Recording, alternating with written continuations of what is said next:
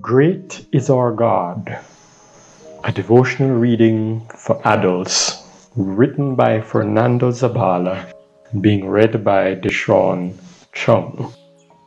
Day 9. Always remember who you are. Scripture passage comes to us from Romans chapter 6 verse 1. What shall we say then? Shall we continue in sin that grace may abound? Today's text suggests that some in the Christian Church of Rome were distorting the words of the Apostle Paul when he said that when sin increases, grace abounds.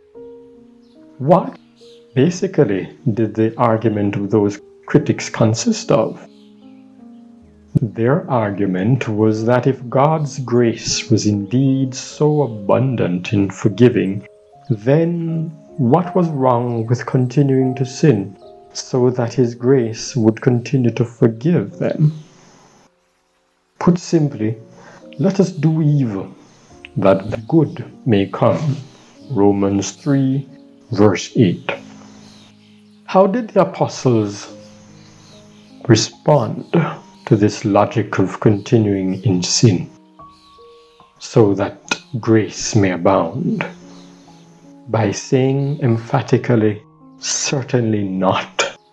How shall we, who died to sin, live any longer in it?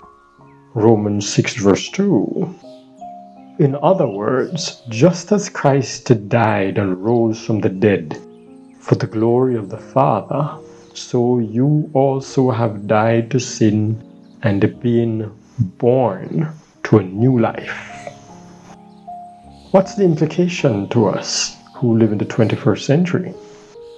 John R. Stott answered this question very well when he wrote that we must constantly remind ourselves of who we are and what it means to have given our lives to the Lord Jesus.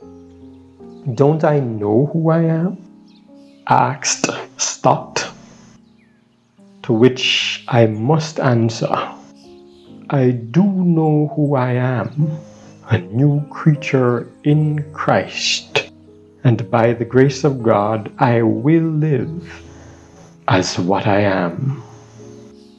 There you have it. Can I continue living in sin if I am no longer what I used to be? Can I continue with a lifestyle characterized by bad habits, lust, and lies after everything that happened on the cross of Calvary? Certainly not.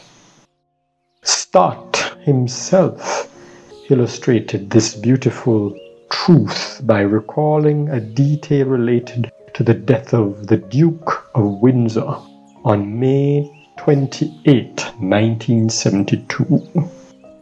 Stott said that day, the media transmitted the most important passage of his life. In one of them, it seemed that when he was still a child, he remembered the words of his father, George V. My father was very strict.